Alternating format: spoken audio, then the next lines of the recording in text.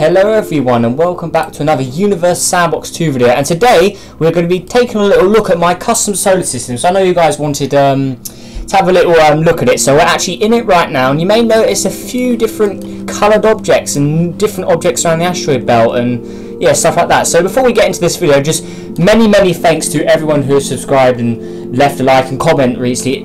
Much appreciated. I know I say it every video, but literally, I appreciate it so much. You guys are awesome, and yeah, if you haven't subscribed already, consider pressing that subscribe button. I'm kidding, but yeah, help us on the way to 800 subs if you want, your choice. But anyways, today, let's get into this. Why did I say today? I shouldn't have said that. Oh well. So, first of all, you may see in the asteroid belt here, we'll actually add it in just to make it a little more realistic here. So let's get it right there and add it in. So you can see all of the asteroids now. We'll also go on flashlight mode so we can just see it a little easier. So yeah, there you go. Here is the asteroid belt, as you can see here. So we'll also turn off the labels. And you may notice a few, actually we'll keep it on. So you may notice a few extra objects floating around. So we don't just have Ceres and Vesta here. So there's Ceres, there's Vesta. We also have this other object called Pallas here. So it's another one of the largest asteroids in the asteroid belt. Or I know Ceres is classed as a dwarf planet, but yeah, it's still an object in the asteroid belt. So it's Pallas. We also got Vesta, that's a large object, and then we got Hygeia, which is also a decently large object for the asteroid belt. So we got that, and then also we also got the, there it is. Where is it? Trying to find it. Oh yeah, the Mr. Spock asteroid. So I believe this was named after the character from Star Trek, but yeah, I thought I'd add it in because there's actually a whole simulation for it if we go to solar system, I believe.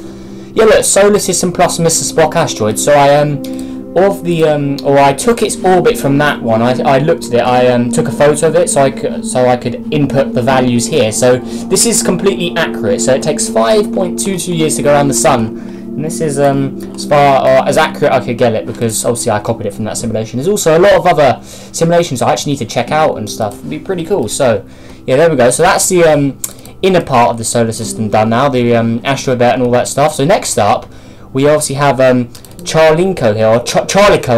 I can never pronounce that one right. Yeah, but it's I believe this is the only asteroid we know that has a ring system around it. I'm pretty sure this is the only one we know. I think it has a ring system, and those rings just disappeared. I don't even know where they're gone. But oh well. Yeah, but I believe that has a ring system, which is pretty interesting.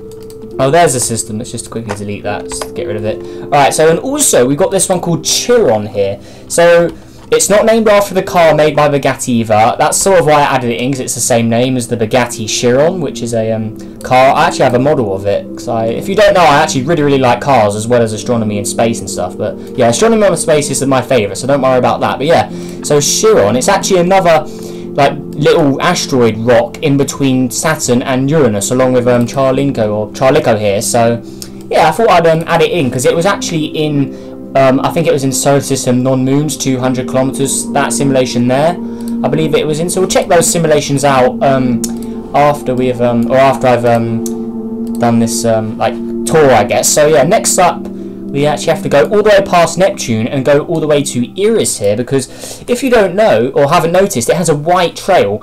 This is because I actually made it a star at one point, then I turned it back into a dwarf planet, so it kept the white trail. So that is the same sort of colour that a white star would have. So for instance, if we get, let's say, oh actually I can just go to my custom object, the white dwarf here.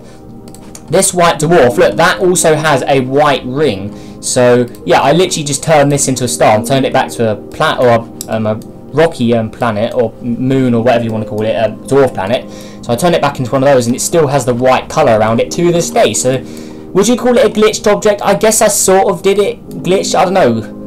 Yeah, would you call that a glitched object? I don't even know. But yeah, so yeah, there's Eris. So I've got that as a nice custom trail, and I have it as a custom white texture as well, very like snow-like icy sort of world, looking pretty cool. So next up, I believe, yeah, I've got Orcus here. I've actually gave this a custom sort of look as well, because if you don't know, I believe this is also known as the anti-Pluto, and the reason that is because if we just go back to the where is it? If we just go back to the orbits here, it's always on the other side of the sun to Pluto is. So Pluto's over here, but Orcus is over here, and they'll pretty much always be on opposite sides because I believe their years are very similar, or yeah, so 248 and Pluto is 249. So these guys are literally always going to be opposite side of the sun. but it will take a very, very long time for them to actually get on the same side as each other. So yeah, pretty cool one. So that's why I thought I'd give it a unique texture, or a texture, I say. So I thought I would give it like a brownish sort of colour, since Pluto sort of is like a browny, creamy sort of colour. So I thought I'd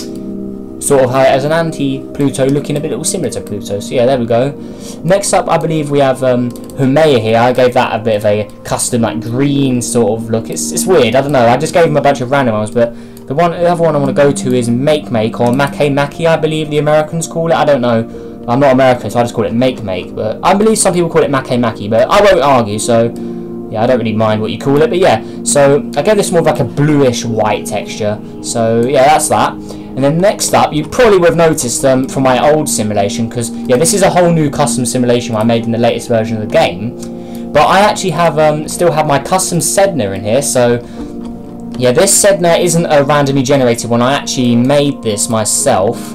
So I gave it custom colours. See, it's more of a red and black colour, but if you get a, let's get a normal Sedna in here, for instance. So, yeah, the normal Sedna, see, as you can see, it's exactly the same size, I believe. Okay, my one's slightly bigger, I might need to alter that. But yeah, this one's got horrible, like, white bits all over it, and the red and the black, the red's a slightly darker colour. So I don't like that. So I made mine a little more red, as it's meant to be known as. I'm pretty sure we think Sedna is a red, sort of Mars-like coloured object. So yeah, I made it pretty much all red with a bit of like black on it, just to really add to that like dark effect, I guess. I don't even know, to be honest. So yeah, and obviously if you don't know, Sedna is always in complete darkness. And then last of all, we've got my favourite custom object, which is Planet 9. So if you don't know about this, then I don't know where you've been, unless this is the first video of mine you've seen. But yeah, this is my custom Planet 9. And it is just a beauty. Like, this was a randomly generated object from the Planet 9 simulation here. Yeah, Planet 9, our solar system. Because, where is it? Yeah, when they first added this simulation, every time you open this simulation, it spawned a random coloured Planet 9. But I was lucky enough to get this random, completely blue Planet 9, because it's very, very rare for a random gas giant to be all the same colour. So I got a few ones in different colours. So I've got a brownish sort of one. I believe I have an orange one as well. There's an orange one there. So I have loads of different coloured objects, all the same colour. They're very, very rare, but they don't seem to spawn anymore. So I'm glad I've got this, because this is unique. I'm pretty sure I'm like the only guy who owns Universe Sandbox to have this coloured object. I don't even know. I've never seen any other video with a random gas giant all the same colour like this. So it's pretty awesome. Yeah, that's my unique object. Never ever delete it. And also, if you don't see as well, Planet 9 Sedna's objects, or like Iris's one, they were once stars, which I turned back to planets. So Planet 9 was obviously a blue star, say like, where is it, like Rigel, for instance. So yeah, you can see here, I don't know why it's not a blue orbit right now. Let's try one of these guys. Yeah, see, these should be blue, but I don't know why they're not. Let's just try, yeah, this one here, this is a Pulsar called Hulse. Yeah, this one is a blue object, and it has the same colour trail as Planet 9, so like I did with the previous ones, just turned it into planet or star and then turned it back to the gas giant again. Then same with Sedna, turned it into a red star or a cold star, and then just turned it back into Sedna or into the dwarf planet again, and it was a nice awesome red colour. Like, I really like it, honestly, it's awesome. Yeah, so there we go for my custom simulation, guys. Hopefully you all enjoy, because it's pretty awesome stuff. And if you want a quick comparison as well, so all of the objects together, so we've got Jupiter, Saturn, Neptune and Uranus. Actually, let's put it in radius. Okay, Neptune shouldn't be larger than Uranus. I think that's just a saving bug. Sometimes when you save, the objects get slightly smaller, which is kind of annoying. Yes, we've got Neptune, Uranus, Planet 9 as well, just slightly smaller than those two. We've got Earth here. We've also got Venus. I believe Venus should have its texture below as well. Yep, there you go. We've also got Mars, looking good. We've got Mercury with that awesome new texture. I'm starting to like it a little more now. Then we've got Eris here, which is yeah, Pluto is glitched in size. It shouldn't be like that. When you save simulations with Pluto, it always gets smaller. So, yeah, sadly, I can't really do much about that. But, yeah, Pluto should be a little bigger than Eris there. Then we've got all of these dwarf planets as well, which probably aren't the right size. Because, like I said, when you save simulations sometimes, the objects get smaller. So, Pluto's definitely a prime suspect. We've also got Uranus, because that should be bigger than Neptune, but it isn't for some reason. So, yeah, because Pluto should be about... where's it? Pluto. Yeah, Pluto should be... Dang it, we can't see it. Alright, let's just quickly go out of this mode quickly and then go back to Pluto. So, Pluto should be this large. You can see it right there, but whenever you save a simulation it gets smaller. It's so annoying, but you can't really do much about it, sadly. So yeah, that kind of sucks. But like I said, hopefully you guys all enjoyed this like tour of my custom simulation, because I know you guys, or some of you guys definitely wanted to see it. So yeah, there you go. And this is pretty much what I always start my videos in, do my custom solar systems in, because it's just awesome. I love having the Sedna and the Planet 9 custom colours, and then Eris as well there. It's just awesome. And also Charinko here, that was a star at one point, as you can tell by the orange trail. Yeah, so pretty cool stuff. But yeah, hopefully you guys all enjoyed this video. Make sure if you did, leave a like, subscribe for more. And actually, I don't know, I don't need to say anything else actually. I was gonna mention this simulation here, but I'll do a video on that, because I think it's big or good enough for a video. So yeah, stay tuned for that. But yeah, so hopefully you guys will enjoy. Like I said, make sure you have a good day. Why do I repeat the same things? I'm so bad at outros, guys. I'm sorry. I still need more practice. But yeah, that's that. So I'll see you guys in the next video. Goodbye.